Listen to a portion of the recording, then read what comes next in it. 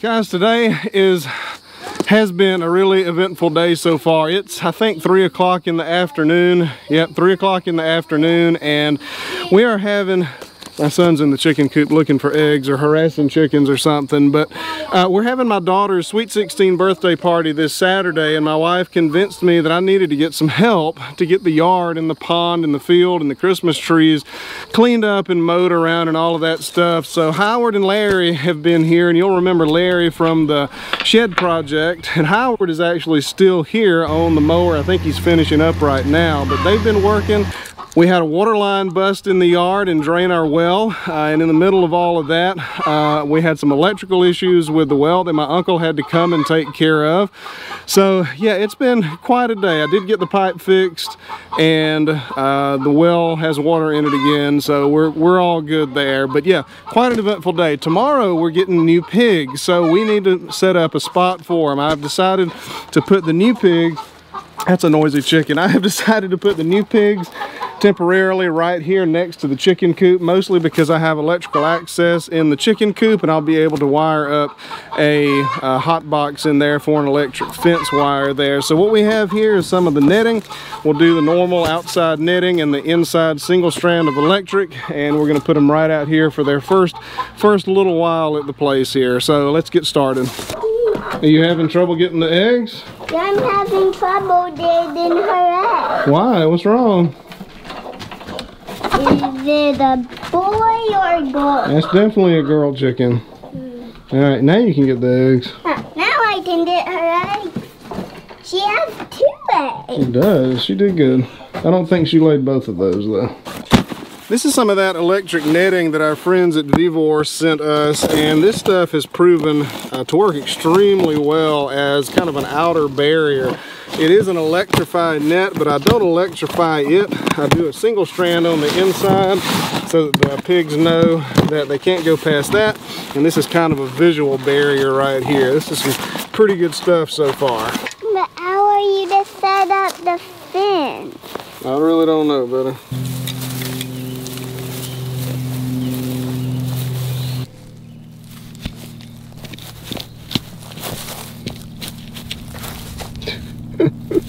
Those are the rock finders.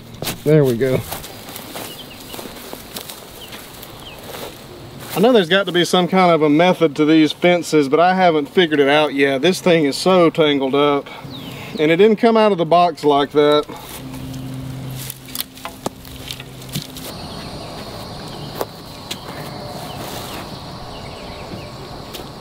I really blew it on estimating where this fence would end. There's 1.5 links of this stuff past where it should be.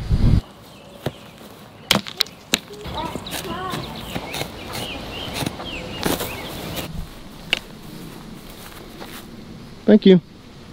Thank you. You're welcome.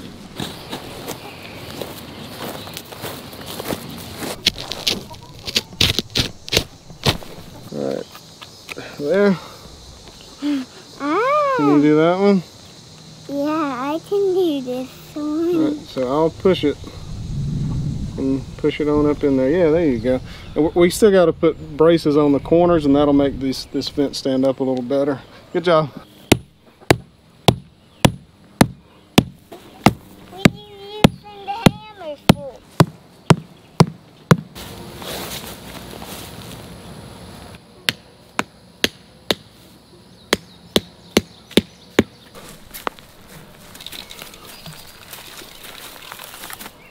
Uh-oh. Yeah, you can't turn like that, can you?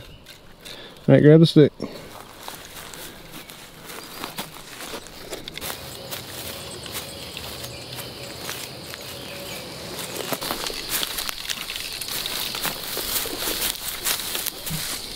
I think y'all pretty well get the picture. It's the simple setup that I use on the other pig pen, the net on the outside, the electric wire on the inside. Except this time I decided to go with 2 electric wires on the inside there, and that's just to make sure I get the right height on these pigs. I don't know how tall they're going to be. They're 8 weeks old. The wire goes into the chicken coop here and goes into a box in there, and it's grounded to the fence itself here.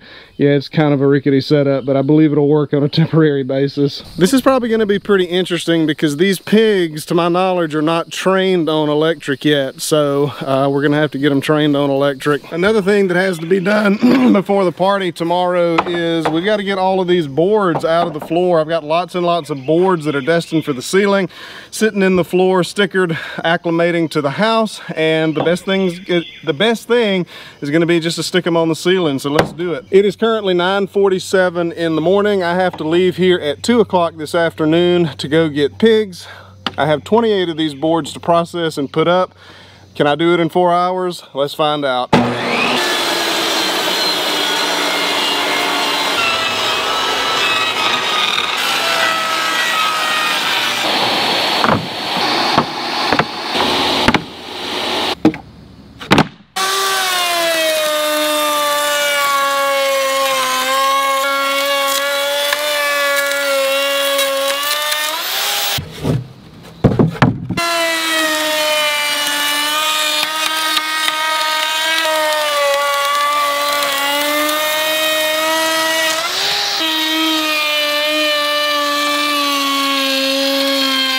It is 12:40 and I have not put the first board up. I put some dead wood up, but not a board. And it ended up being, I think, 27 boards. One of them was not usable. Not looking good getting this done before 2 o'clock, but that's okay. At this point, we're ready to make our first cut on these boards, and then I can start putting the ceiling boards up, and I'll just get as many done as I can.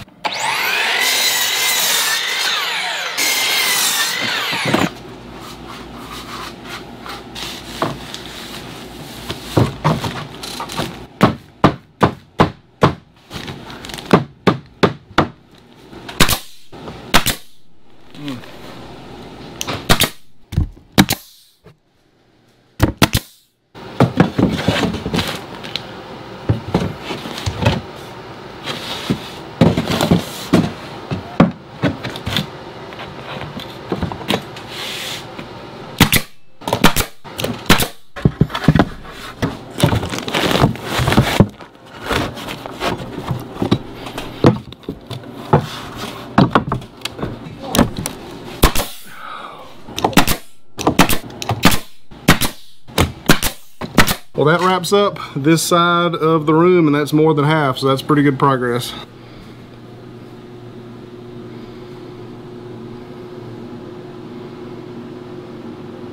Right now it is right at 2 o'clock. The guy that I'm getting the pigs from texted me, and he's actually not going to be available until, oh no, it's raining and my tools are out here. This is not good. Well guys, virtually none of the plans that I had for this video have worked out so good. The rain that you just saw in the last clip turned into several periods of basically flash flooding around here, and that wrecked my plans for the ceiling.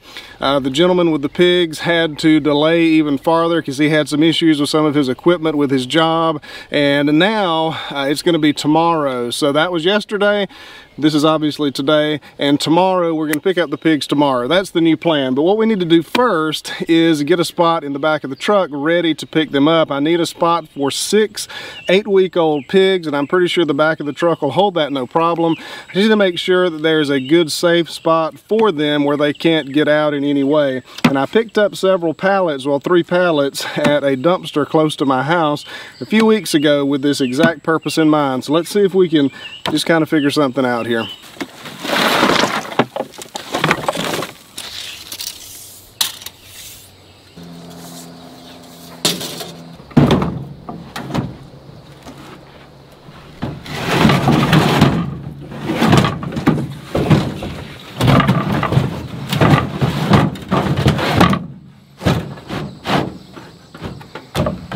Well, that was much easier than I ever imagined it would be. This pallet fits just right in this direction, and I think I'm just going to clamp this to the top of the bed and that'll be fine. I'm going to put a couple of really strong C-clamps right up here on the front part, or right next to the toolbox here, and then on the back, I think I'm just going to put some wood clamps back there.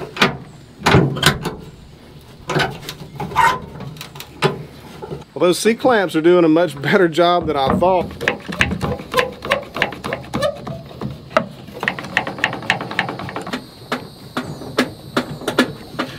That's a pretty redneck setup, but I think it'll do the job. I also want to take a bunch of planer shavings so they've got some bedding for the trip.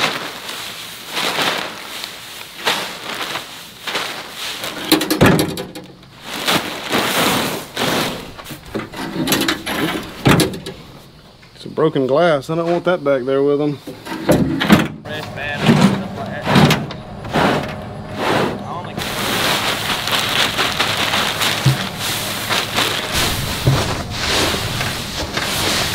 Oh, I see them. Those are little bitty things. Yeah, they ain't about 10 days old. Yeah. So which one is the mama of the ones that I'm getting? That big girl. The big one right there? Okay. And you say what, $5.25 right now? Yeah. Don't wait. You don't know me, do you? You don't know me.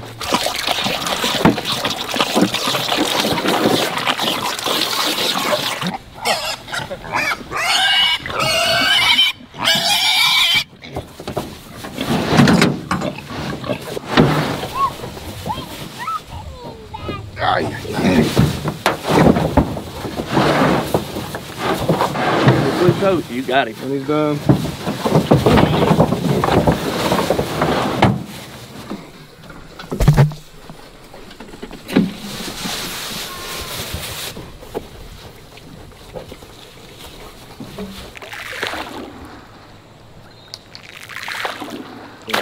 Whoa, what happened? That scared They'll me. startle you, won't they? That scare you? Yeah. You can about reach out there and put your hand on them. When it's blistering hot, don't nobody want to do nothing, you come over and sit on that dam over there in the shade. Mm-hmm. Throw the rest of the bucket in there. It ain't hurt nothing. Fast, I got him. His name's Leaf. Fish! Well guys, my contraption here worked really, really well. We made that trip without incident at all. And at this point, I need to get one of those shelters out here into the new pig pen. I failed to do that. So what I'm gonna do is give them some water and let them hang out for a little while in this. It's shady now, it's not so hot out here, but I'm gonna give them some water just to tide them over for a while, and we'll go get their shelter.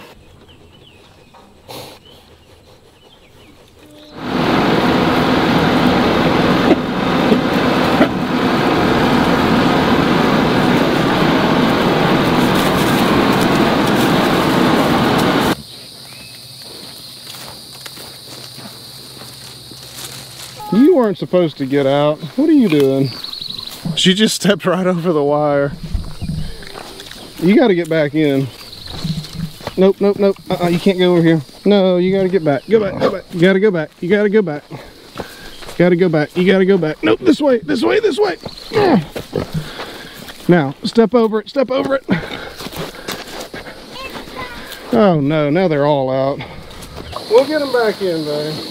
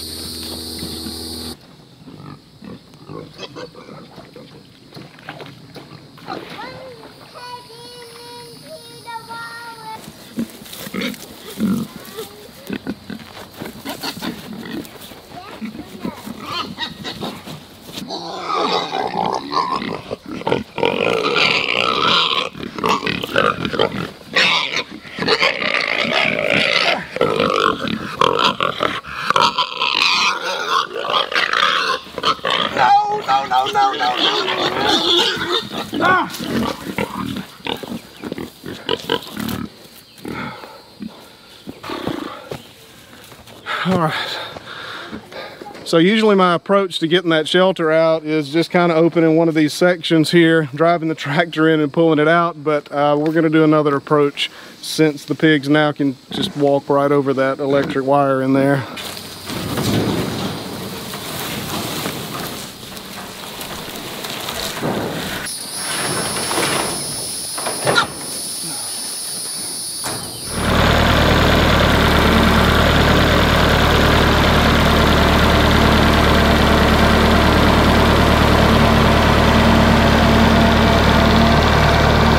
Yeah, this is where my hat fell off when I was chasing pigs in the yard, buddy. So during the middle of moving that shelter, my camera started acting up and I thought that I was gonna lose all of my footage, so I had to go inside and upload it to my computer. Now we can finish up moving this shelter. Thankfully, it's not hot, so the pigs are fine and they've got water. And let's get this finished up.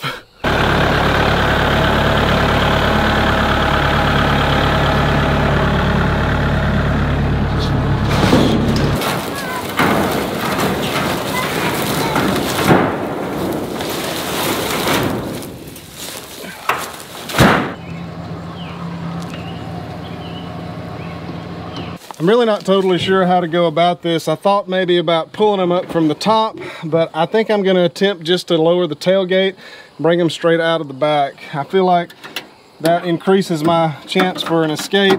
It seems like the most efficient way to do it. We'll see.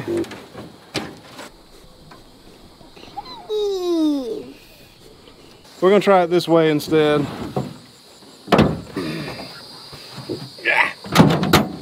You got one. That's Rooster.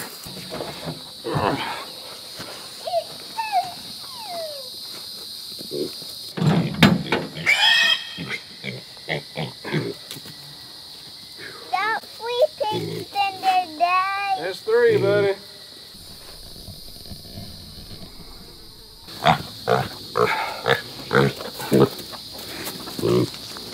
Well guys, I got 5 of them in, and then number 6 just sailed right over the edge of the truck bed. So we got another one to get back in. I think y'all can probably see this. There's 5 pigs inside of the fence right here, and there's 1 between the chicken fence and the pig fence. I'm gonna try to block this off and just kind of corral him right in here, or her, whatever it is.